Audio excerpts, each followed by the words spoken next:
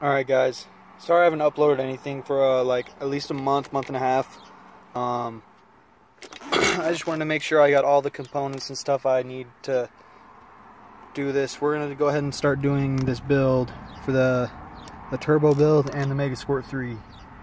So today in this video we're going to go ahead and try and do the oil filter relocator kit with the oil cooler. So let's get started.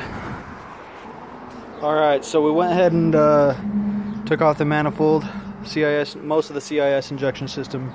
Don't get me wrong, there's still a little stuff we got to take off, but we're going to go ahead and start bolting things up. What we need to do first is go ahead and remove the oil filter relocator, or the oil filter housing. So just a couple of Allens. And then, yeah, we're going to go ahead and remove the oil pressure sensor, stick it on the new guy, which is actually over here, my messy garage. So yeah, essentially what it comes with the oil cooler, the gasket, oil filter plate with welded AN fittings. I think these are AN8s, 8 millimeters.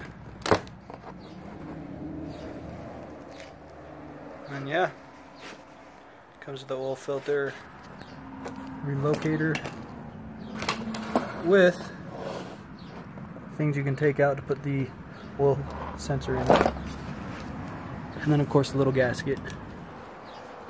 So yeah. Alright, went ahead and got the 4 bolts out of the oil housing. Okay. So the mod you may want to do, if you need, these bolts are pretty long and there's no point in them going back in that long.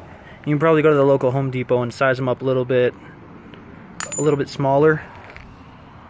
So yeah, I think that's what I'm gonna do. So yeah. Anyway, I think that wraps it up for this video.